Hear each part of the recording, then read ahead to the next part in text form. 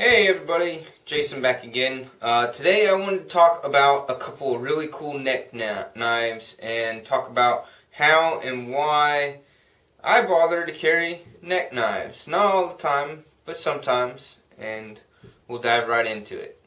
Let's go ahead and head down to the table and we'll start talking about a couple of neck knives that I like and have and wear on an occasional basis, but always have handy for myself. Alright, let's go down to the table. Okay, so here's the two neck knives. One that I've had for probably a couple of years now. It's been my go-to, it's been my favorite, it's been the only one that I've had. And it is this guy, the CRKT Minimalist with the Warncliffe shaped blade. It comes with multiple different blade shapes options for you. But the Warncliffe itself here for its specs, you got a 2-inch blade. You've got at 1.1 ounces for the actual knife itself, and I think it's half an ounce for the sheath by itself. Overall length of 5 inches, which does not count for, let me see if I can get this guy here for you. Does not account for the lanyard, no. That's your 5 inches right where the back end of it is. So it does come with this nice little cool lanyard, you know, extra pull tab style, whatever. It has jimping across the top here, which is very nice, and it's they resin handle, which is pretty much for the most part what micarta is. They don't call it micarta, they advertise it as fiber resin composite material. And then you got your little lanyard. So very nice blade. He gets used, I carry him every once in a while. He's always kept in the car. I always keep him in the car and always take him on camping trips, occasionally backpacking trips. But he's an awesome little knife, awesome little blade. All these finger grooves, even though I know a lot of people feel that finger grooves limit you in hand size wise. Some feel comfortable, some don't feel comfortable. This guy is actually, I would say, for the most part, really comfortable, and anybody I've let borrow it, use it, people with different hand size, they don't complain about it. They like it. As far as I know, everybody pretty much likes it. This is a very solid option from CRKT. The blade steel is 5CR15 MOV, so it's a very budget steel. That's how kind of how CRKT is, and it's very affordable at around $23. Is roughly what you're going to pay for it, give or take a handful of dollars. So under 30 bucks, pretty much. Solid little neck knife. Again, 1.1 ounces to 1.6 ounces, I guess, altogether. They normally come, both of these knives, I'll talk about the real steel here in a second. These guys normally come with your beaded chain type neck lanyard.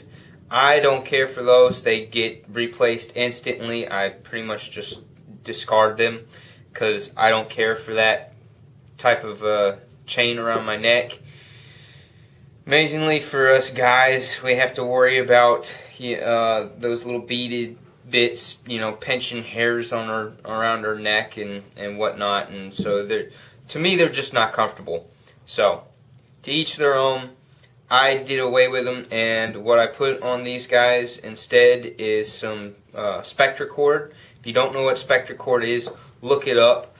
It has much nicer properties than paracord. It's a smaller. You can get a smaller diameter that has much more strength to it.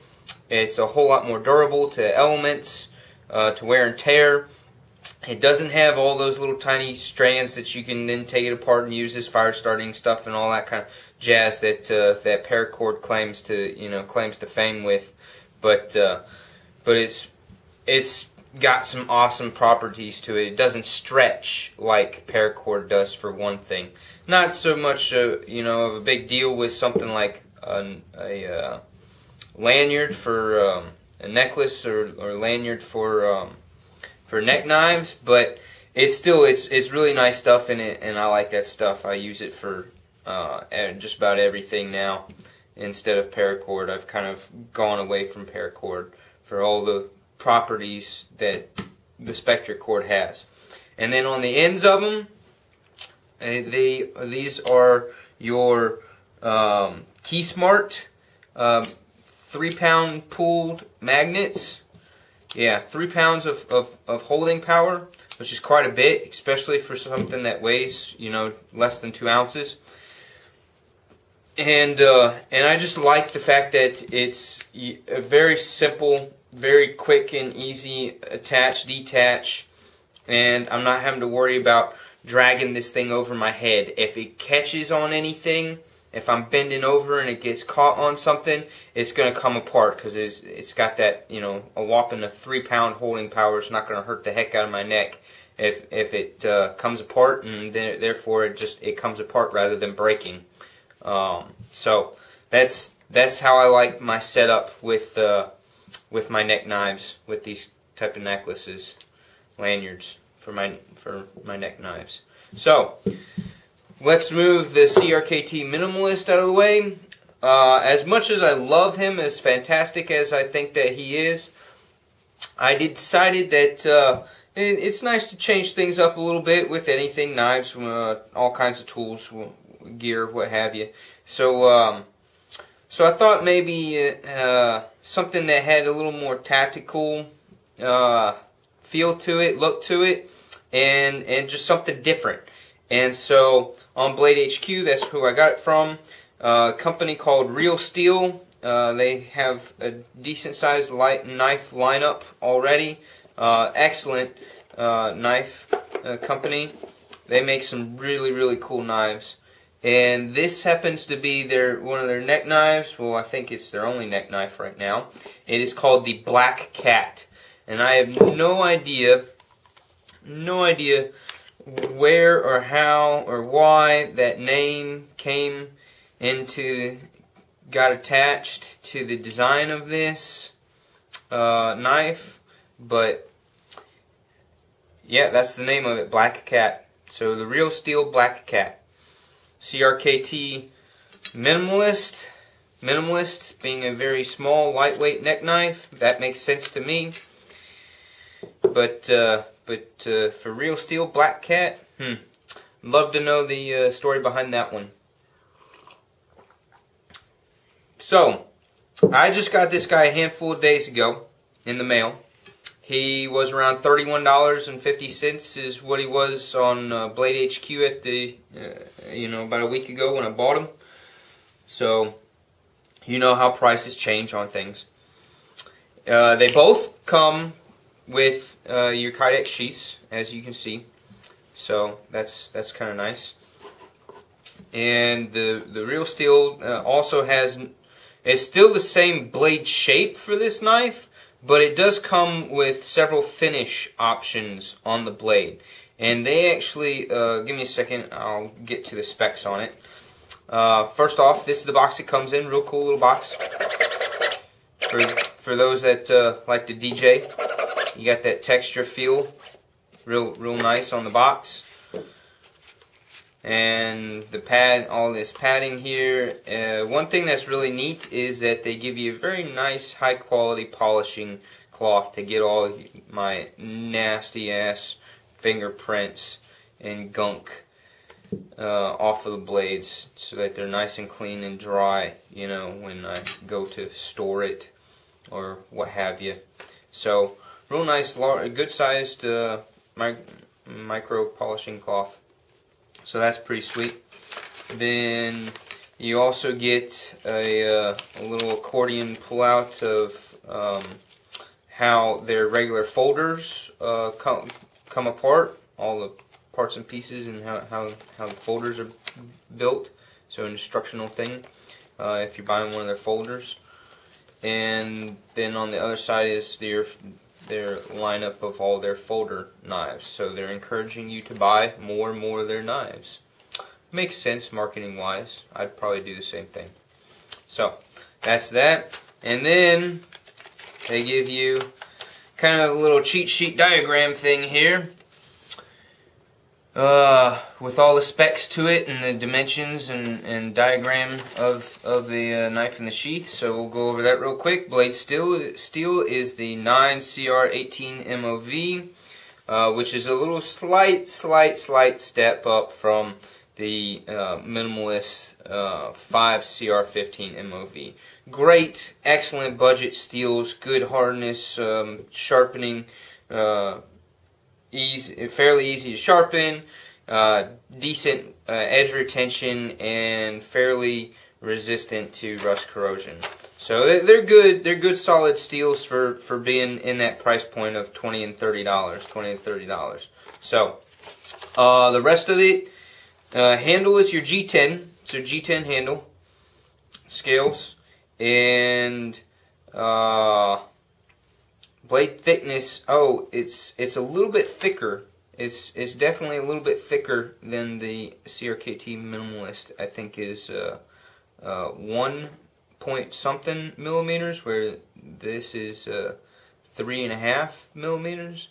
So yeah, definitely a thicker blade, thicker stock there. So that's pretty cool. I might be wrong on that. I don't remember what the blade stock thickness is on the Minimalist, but you can definitely tell a noticeable difference that the real steel is Black Cat is definitely a thicker stock, thicker blade. So that's how he's supposed to go in hand. That's, you know, big finger hole here right in the middle of the blade, and it's got your grooves for your thumb and your pointer finger, and then your other fingers kind of go around it, or your middle finger, pointer finger through the hole. I guess you could do that if you don't want to put your pointer finger through the hole. So definitely multiple grip positions, possible grip positions, whatever you're comfortable with. The curve here is really set for your thumb, and it is really nice to get your thumb like that. If you're making these kind of cuts with this blade, with this edge, a kind of a push scraper angled cutting motion, it works really well in putting the scale all the way into the palm of your hand like so. But if you want to really put it into your palm, deeper into your, further across your palm, right there at the base of your fingers, your thumb ends up wanting to shift from here to there. And I'm debating, please leave in the comments what you think. We'll do a little poll here. Should I do my own jimping on the top right here? Add, 5 or 6 notches on the top right here and do my own jimping. Should I do that, or should I leave it? Understanding that this black stonewash finish here will then be, changed and have some shiny grooves there as the jimping when I cut into that with the Dremel tool and file. So should I do it or should I not do it? That is the question. So because it's a thicker stock, your weight is heavier. It is 2.61 ounces for the Black Cat versus the Minimalist 1.1 ounce. So pretty much a little bit more than twice the weight. So he does have some heft to him. You're still talking about a little over 2.5 ounces, which is not bad. It's really not bad. The benefit that you do get is on this guy, because he's kind of like I would say a modified Tonto style blade with a very, very wide stock to it there. let's see if we line him up on the measurements wise. That cutting surface, that cutting edge, is pretty much 1.5. And then you go to the other one, and he is, I'm going to start at the 2 here. He is like 1 1/5 maybe. He's a little more than 1. Not quite 1 1/4. Not quite 1 no. He's just a little over 1. A little less than 1 1/8. Just slightly less than 1 1/8 of an inch. So overall, you add those two together, 1.5 and roughly 1 1/8. You got over 3 inches of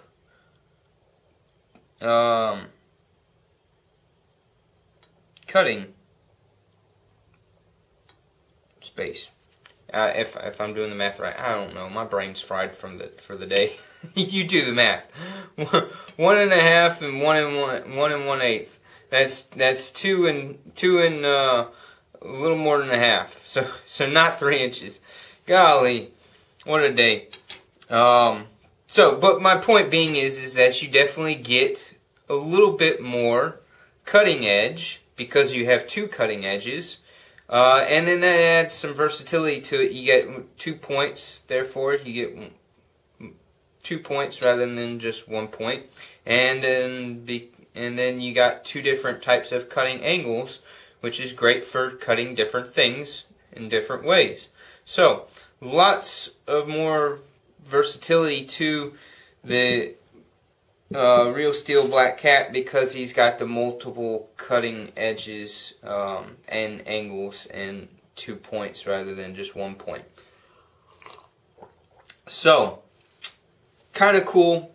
I went with the black stonewash finish rather than the. They've got 2 other finishes. One is is just regular stonewash, and then the other is kind of like I don't know if it's bead blasted or if it's just, brush polished, standard satin finish. But you do have 3 options of the blade finish, and I think they offer another color for the G10, or 2 colors. I don't remember. Been a while since I've looked on the website to see. But really cool knife. Kydex sheath again, did the whole lanyard thing, change up, really nice. And I know he's more than twice the weight of the CRKT Minimalist, but he's a really cool blade, and he's something different, and he's got a lot going for him.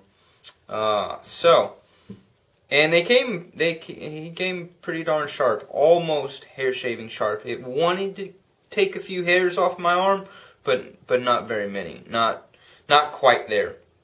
So again, a few passes on a leather strop, and he'd probably be set. But really cool knife. Again, just over $30 for this guy. Just a little bit over $20 for the CRKT Minimalist. And they both have lots of options. They're great neck knives. Why a neck knife? I know neck knives are not for everybody, and I don't care to wear one all the time. It's nice to have one as a backup. It plays a lot of benefits when you're around a camp or backpacking, especially because when you put your backpack on, you get all strapped up and everything, and trying to get a folder out of a pocket, or even a fixed blade off of your hip, off of your belt, that can be a real challenge because you have all the straps of your backpack. So having a neck knife as a quick, hanging right there in front of you, quick access, easy access, has its benefits there. The other things is just the fact that you can totally, when you're wearing it, deploy it one-handed, again, very quickly, very easily. They end up being great defensive blades if you feel that you need that. And it's easy to sharpen them. I mean, there's a lot of good about them. And these guys are great because they're compact and they're lightweight. You don't really notice them quite so much around your neck. Most of your larger neck knives, there's kind of, in everybody's own opinion, how they feel. But you get so much bigger, you get so much heavier, then for most of us it becomes a bit more of a nuisance. You feel it around your neck, weighing you down, especially if you have a giraffe neck. I don't, but you know, some people do have longer necks, weaker necks. So it's nice to have it as backup. It's nice to have it as a quick go-to blade, especially when you're backpacking and even around camp, as something, you know, you're don't always necessarily have that folder in your pocket or that fixed blade on your hip, so you can always dangle him, and then you can clip things with the onto and in addition to, so you know, flashlight, keys, whatever, you can clip onto the lanyard part as well. It is possible, finding the right ones, the right size and attachments for multiple positions, different ways you can hang the knife around your neck, but also to attach some kind of a clip. So you could attach some clips to these guys and wear them probably scout carry on your waist, you know, horizontally like this, like that, rather than clipping them vertically up and down like that, or upright like this. Everybody has their own preference with that as well. So, with that said, it doesn't hurt to have a neck knife, and you know, I've only got 2 of them, but they're awesome, and I think they're great because especially for those who don't quite know if they're going to like having a neck knife or wearing a neck knife, or how often they're going to find themselves wearing it, whether it's going to be something they're comfortable with or something that they're not going to care too much for. Again, mine just typically stay in a pack or stay in a car, and they get used sparingly when I feel like I'm good with having it and would like to have it as a secondary backup, or even some occasionally rare occasions as my primary, just depending on what I'm doing and where I'm going, like with any tool. So I can't say anything more about them. I think they're just excellent. They're excellent budget knives. They're excellent lightweight, small, compact neck knives. They got pretty solid steel on them for being neck knives, and the price point is hard to argue. I really just cannot say anything negative about either of these. They're just awesome little neck knives, and you don't have to invest a whole lot into owning one of them or both of them in my case. So hope this gave you some extra info, shed some light on some things, got you thinking about neck knives, and help you in the decision process of which one to get, or if you want to get one or not get one. Don't forget to leave in the comments what you think about me doing the jimping across the top here. Oh, and one thing that that kind of, if anything, just a nitpicky negative, I kind of wish that this finger choil down here on the lower half just went a little bit further, because if you notice, I've got a band-aid on my birdie finger there. Yeah, he slipped a little bit and I got him. The black cat bit me. Nasty little black cat. He bit me. So, yeah, just be careful when deploying it. Make sure you have a solid, proper finger placements on it, and a solid grip, and you don't let it slip, because otherwise he'll get you. So that's it. I've ranted and raved enough about them. And hope you like the video. Hit like or don't like. Subscribe. Watch some of my other stuff. Still have some more videos coming around soon, I hope. I kind of was sick for most of last week, so bear with me. And, you know, family, kids, lots of activities, nothing but problems here and there, challenges to face. So, you know, it's not my primary job.